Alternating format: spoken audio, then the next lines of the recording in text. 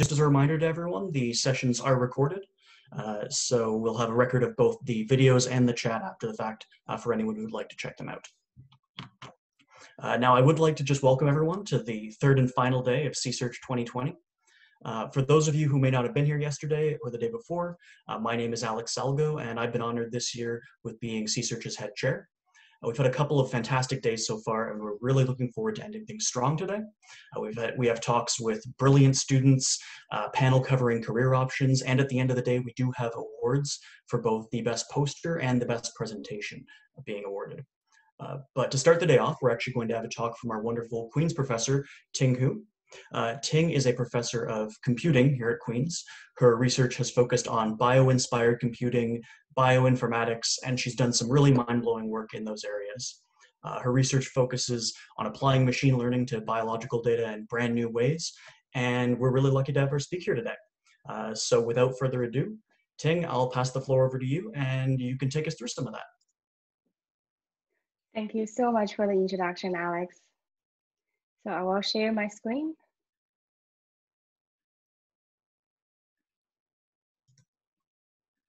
There we go, looking good. All right.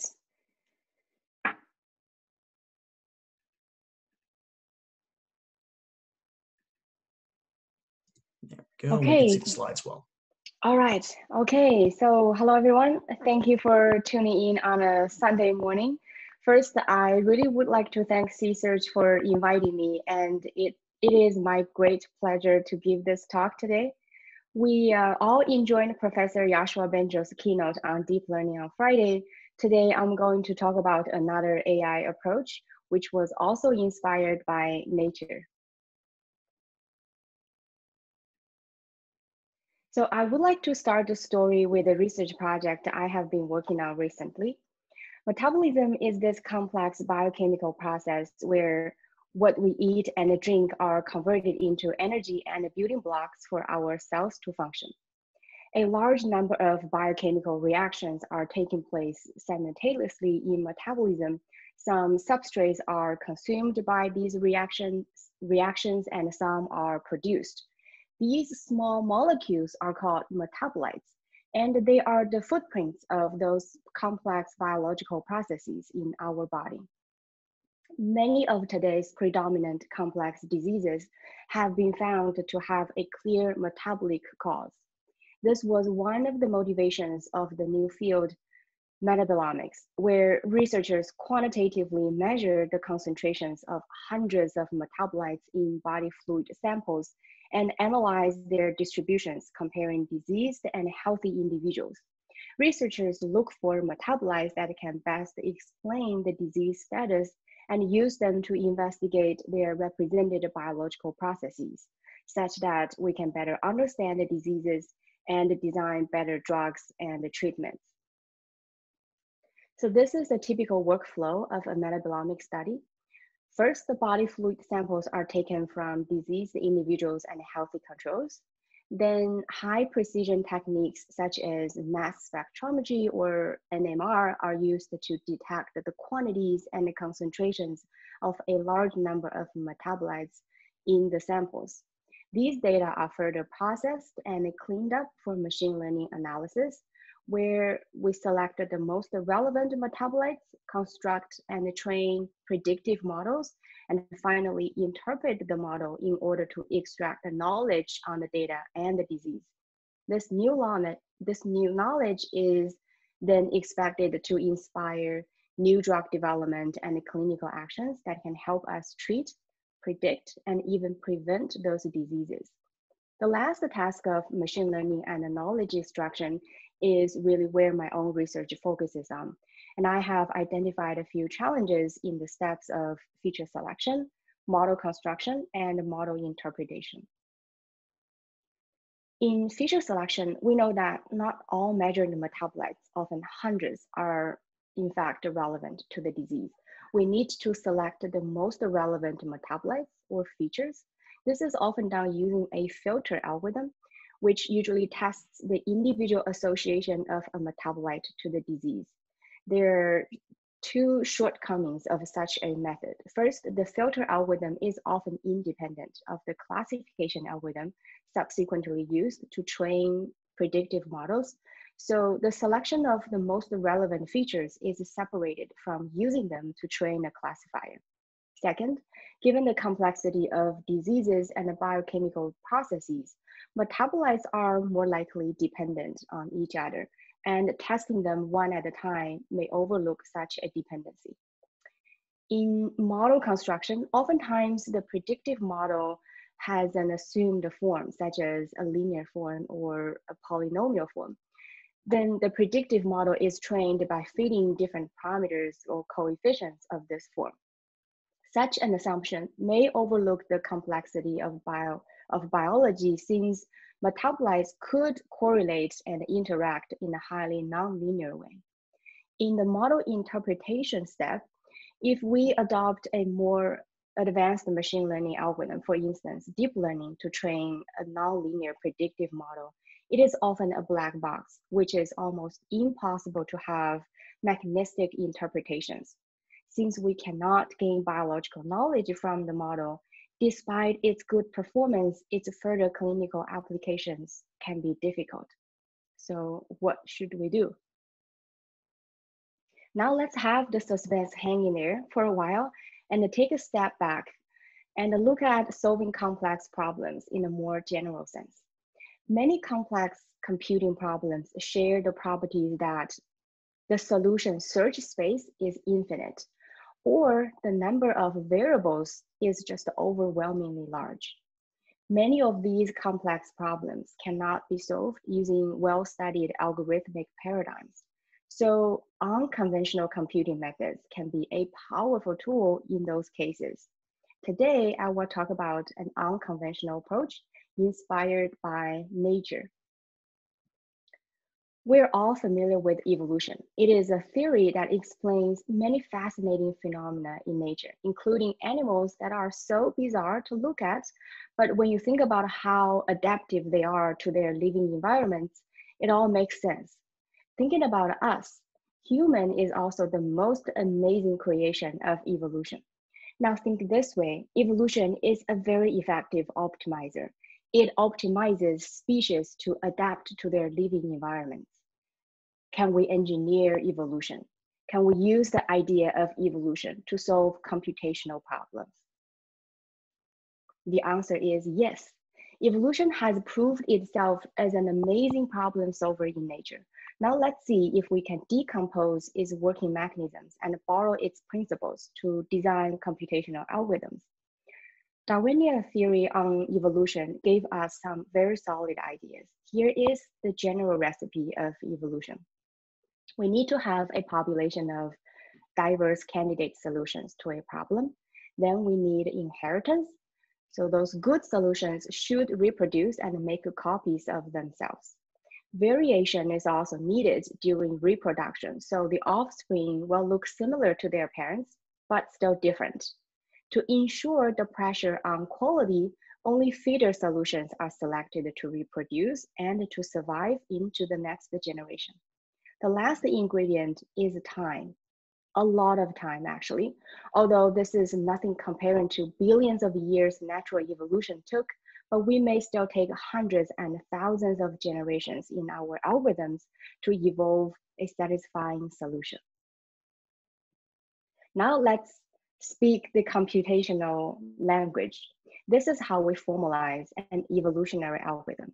First, we initialize a population of diverse candidate solutions to a problem, usually randomly. Then we evaluate the fitness of each individual solution. Feeder ones will be selected to reproduce. And then a mixture of parents and offspring may compete. Feeder ones will survive into the next generation, and the less feeder ones die out. Such an iterative process repeats for hundreds and thousands of times until a satisfying solution has been found or our computational resource has run out. Then we terminate the process and output the result. The first time I learned about evolutionary computing, I was truly fascinated. The idea of automatically solving a problem through evolution sounded like wonders to me. I decided to research on evolutionary computing since it is just so unconventional and yet powerful.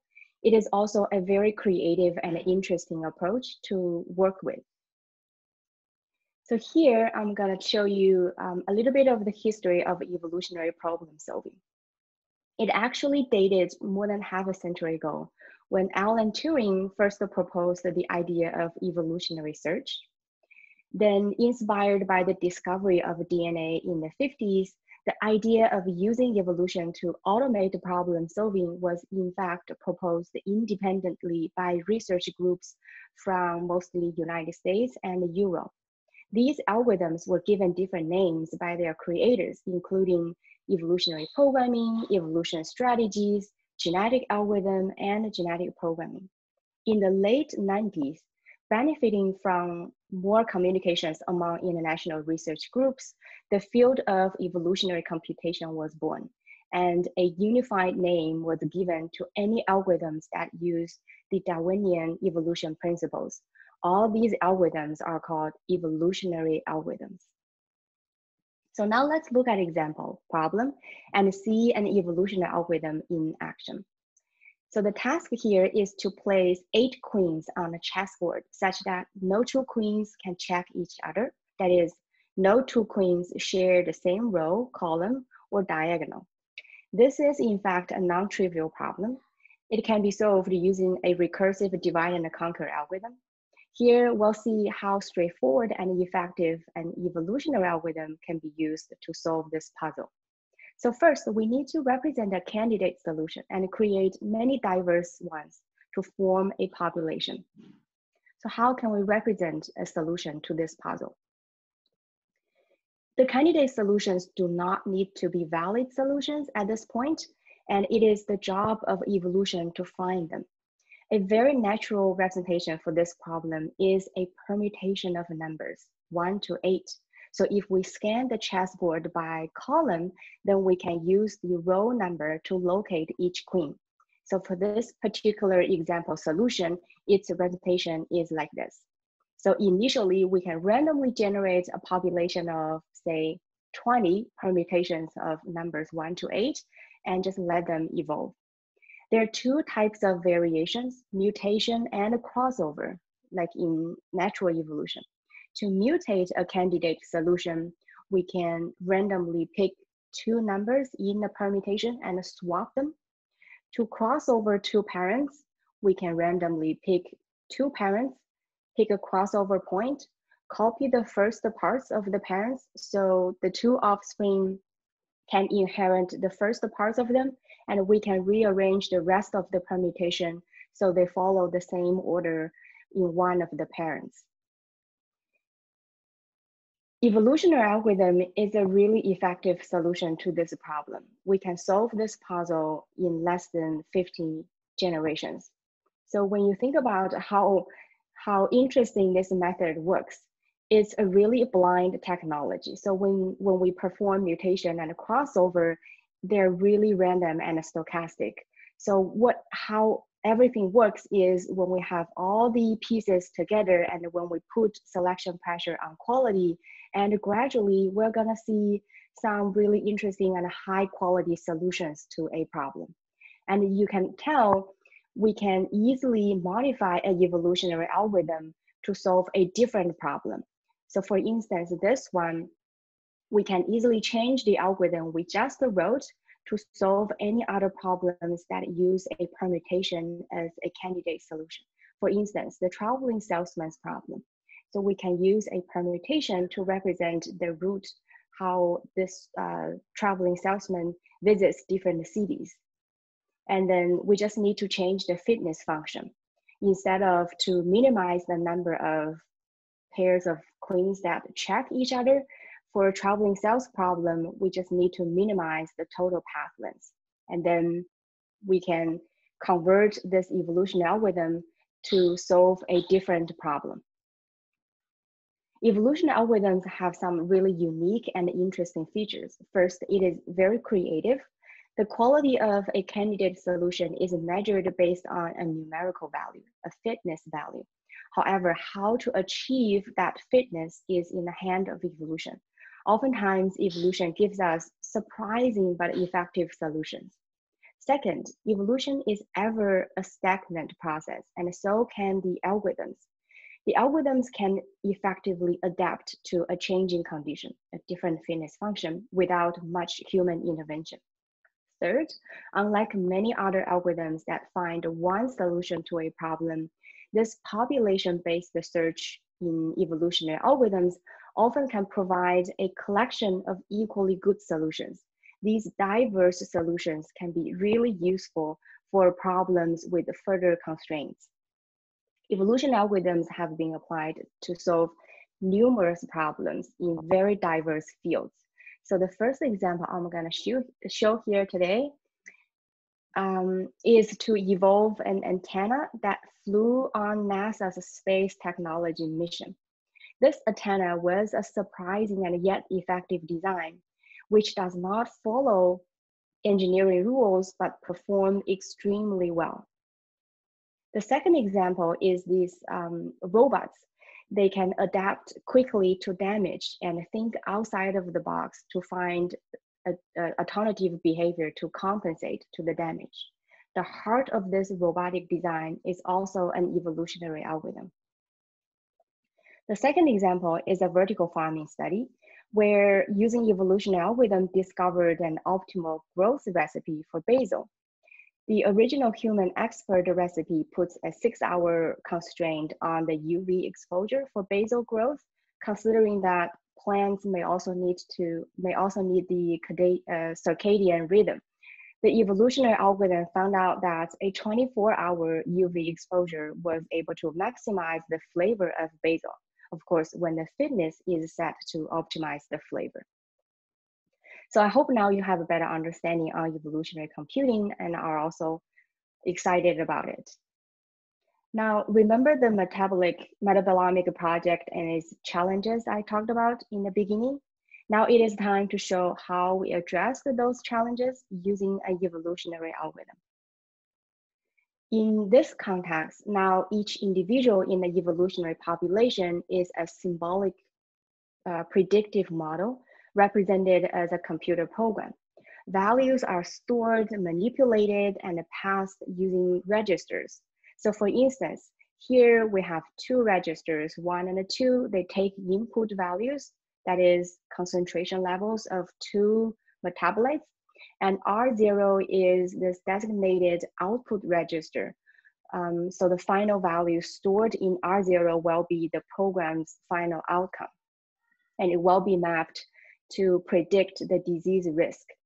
Essentially, such a program can represent a highly nonlinear relationship that maps the inputs to the output. Then we use a population of such randomly produced programs to start, and then we go through the evolutionary process. The fitness of a program is evaluated based on its classification performance. Note that although we provide a full set of metabolites measured in the data for our evolutionary algorithm to use as inputs, not all of them may be picked when a program is randomly generated in the initial population, and some input registers may be removed or deactivated in a program during evolution as a result of mutation or recombination. Therefore, the selection of the input metabolites is co-evolved with the predictive models. Using such an evolutionary algorithm, we're able to address these 3 questions related to those challenges we identified before. We applied this evolutionary algorithm to an osteoarthritis metabolomic data, and here I'm going to show you some interesting results. The first question we would like to answer is what features or what metabolites are the most influential in terms of making predictions. So here is the results applied to from the osteoarthritis metabolomic data. So we divided the data into 2 subsets. One is for discovery and one is for replication. We run the evolutionary algorithms and we counted how many times one particular metabolite appears in the best final evolved predictive models. The hypothesis is that if one metabolite appears more often than the others, maybe it is more influential in the prediction. So it has a high correlation with the disease. So by looking at this figure, we were able to identify some known metabolites that have already been discovered related to osteoarthritis. We were also able to find some novel metabolites that have never been discovered before related to osteoarthritis. The second question is, does a feature contribute individually or through interacting with others? So not only we want to know what metabolites are the most important, we also want to know how they contribute to the prediction. So we counted the co-occurrence of pairs of metabolites in the best final evolved predictive models, and we constructed this synergy network. In this network, each node is a metabolite, and the node size is proportional to individual occurrence frequency, so the individual importance of a metabolite. Two metabolites are connected by an edge if their co-occurrence, their pairwise co-occurrence frequency is higher than the average. And again, the width of an edge is proportional to the co-occurrence frequency. So this network provides a global overview on what metabolites are more important and how they interact with each other. There are some quite interesting observations on this network. First, the degree distribution of this network follows a heavy tail distribution. That is, most of the metabolites have a relatively low degree, but there are some of them have degrees much higher than the average.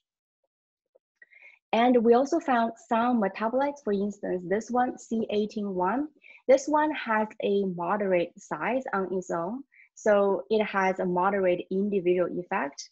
However, it has a high degree. So it is interacting with many other metabolites. So this means if we use a univariable analysis, very likely we are going to overlook metabolites like this.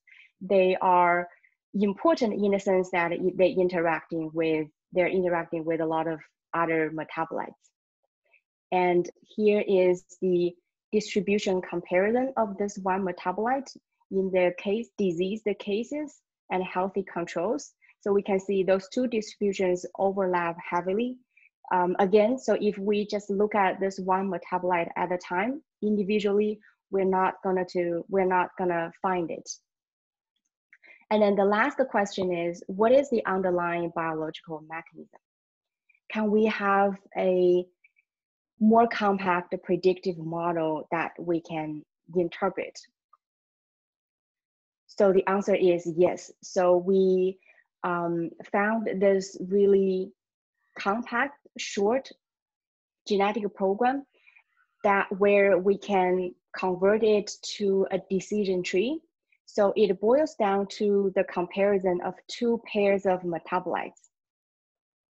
And this would be something really potential for generating hypotheses to better understand this disease, because all we need to do is comparing those two metabolites and we can make a really highly accurate prediction. The accuracy of this predictive model is actually 97%. So we have achieved some really interesting results and found some quite exciting new metabolites and new insights into the disease. There are also a lot of things ahead of us that we need to take a look at. The first one is for biomedical research, a close collaboration is really the key. We need to have this communication between people from different backgrounds.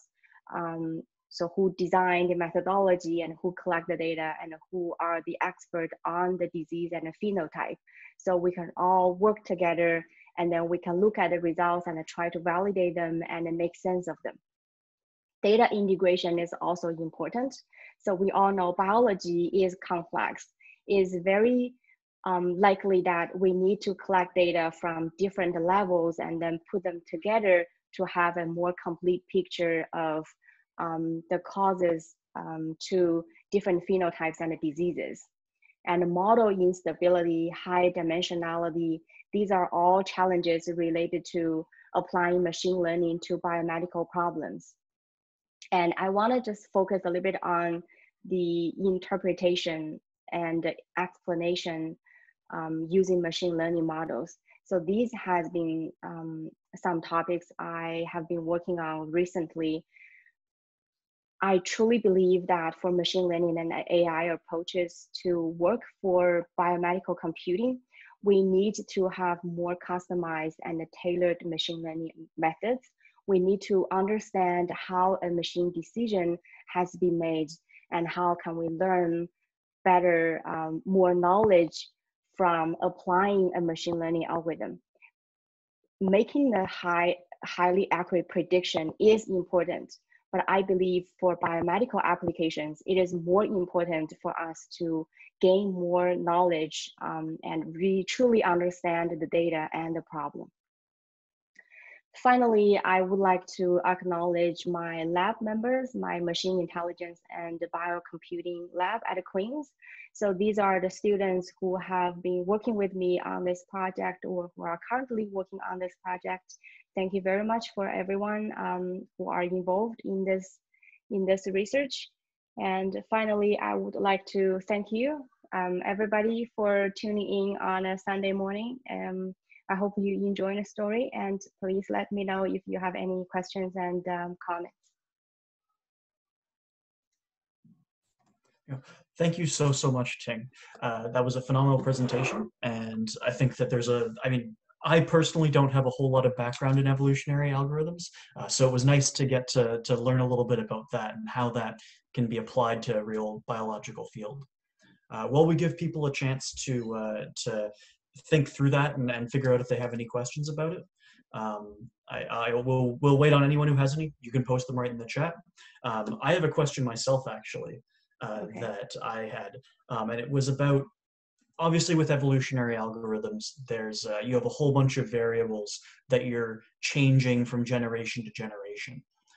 Do you know if there's any work in that field that involves trying to learn correlations between the different variables that you're evolving? Do you kind of have to assume that you know in advance which ones should be correlated? Or is there any work to learn it generation after generation that maybe the first variable and the third variable should actually be related in some way? Yeah, so this relates to a really important research topic, parameter tuning in evolutionary algorithms. So yeah, because evolutionary algorithm is notorious in a way that it has so many parameters that you have to tune to make your algorithm actually work. And that's one of the major reasons why some people actually shy away from using an evolutionary algorithm, because it really needs some expertise designing an algorithm and setting the parameters. So there are some, of course, rule of thumbs, like how you should set different parameters to make an evolution algorithm work. And another approach is to evolve those parameters as part of your solution. That makes sense, Yeah. applying evolution to both sides of it. Yeah, exactly. So we can co-evolve the parameters of the algorithm with the solution that we are looking for. Excellent. Well, thank you very much. You're very welcome. We'll wait another moment to see if anyone has any specific questions about anything. And if not, we'll rejoin in about half an hour for the next set of student presentations. Okay. So we'll just wait a moment to see if anyone has anything at the last minute. All right. We've got a question from Merowan asking, as the predictive models are generated through different generations, is there an optimization process being undertaken, something that's akin to gradient descent and deep learning, or is it solely based on stochastic permutations of the parameters? Mm-hmm. So the predictive models are generated randomly in the initial population.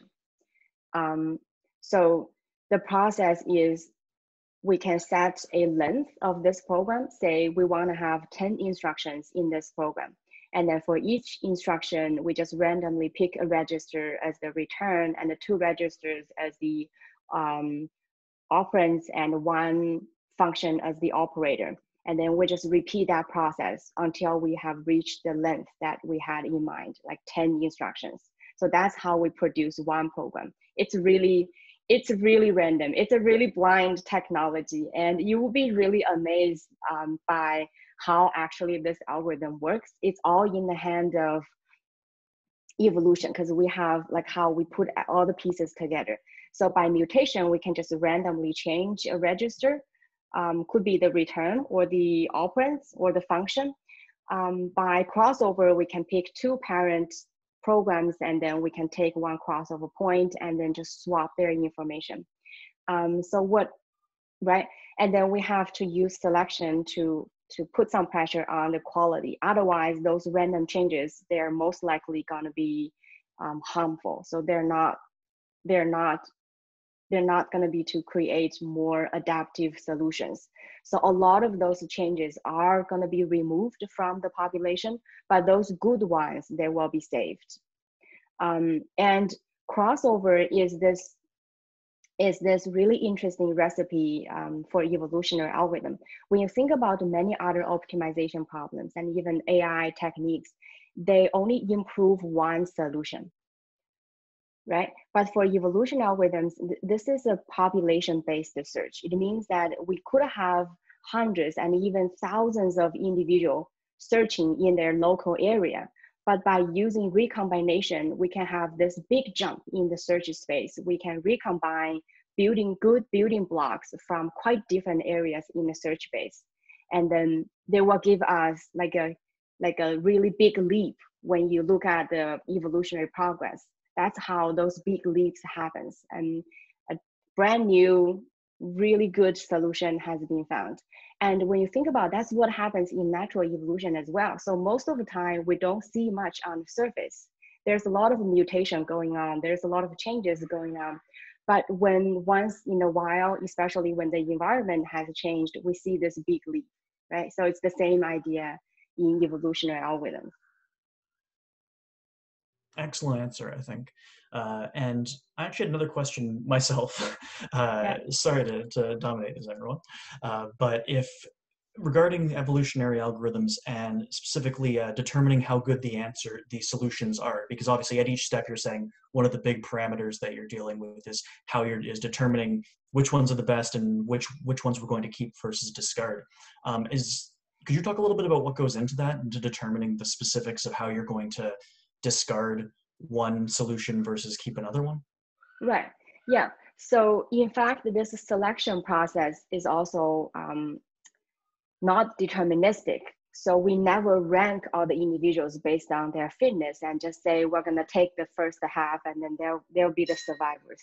So if we do that, the evolution will be really directed, and then the algorithm will converge really quickly on a local optima. So they won't be able to jump out.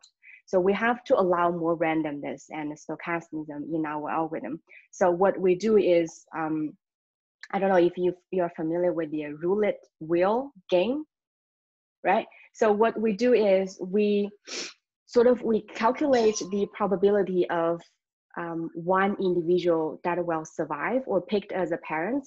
So the fitter that individual is, the more chance that individual will get, but that's not guaranteed. And then we spin the wheel and then we'll just see where the pointer actually is located. So those feeder ones, they will have a better chance to be picked up. But still, you could have really like a really good quality solution can have really bad luck and get removed from the population. So that's how we can ensure this really nice balance between randomness and quality. So we can make sure the algorithm is going towards the right direction, but still we want to allow stochasticism and keep the population as diverse as possible. Thank you very much. And we have a question from Keith here.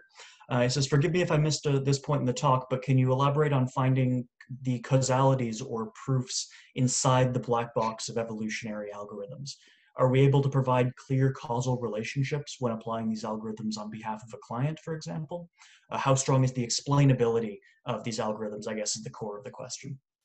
Right. Yeah. So I use the black box here to refer to many of those predictive models learned by more advanced machine learning techniques. For instance, deep learning. The more complex the problem is, the more complex that learned deep neural architecture would be. It could be so complex to a point that there's just no way we can figure out how it works and how the decision has been made. There's some work that has been done to try to understand what variables, like what inputs are more influential, kind of like what we did here. But that's pretty much it. There's just a lot of work that needs to be put in that direction. For evolution algorithms, we could have multi-objectives. So first one is we want to ensure the quality. So we can use prediction accuracy as one objective, similar to deep learning. We could use the compactness of a model as another objective. So we can drive evolution to find small yet accurate solutions. And when we have that, because the programs, if they're shorter, it will be easier for us to convert that into a more interpretable format, like a decision tree, right? That's what we showed in the slides. So if they can be represented as a decision tree with, I don't know, maybe less than 5 levels, then it's easy to understand how that prediction is being made. We compare 2 pairs of features, and if that's the case, we go to one branch. So they're just more interpretable in that sense. Makes sense. And that makes it clear that at least there are ways to tell how explainable the results that you're getting are, at the very least, which is definitely a useful factor. Yeah. Excellent. If we have any other questions, I'll give another moment, and then otherwise we'll head on. Keith would like to thank you for your answers. That's a great answer. Oh, you're very welcome, Keith. Excellent. Well, I think that's all the questions we have. So thank you again so much, Ting, for coming and explaining your work to us and the kind of things that you're doing. And we'll see everyone, I suppose, in about 20 minutes for the start of the next student presentation. So thank you again, Ting.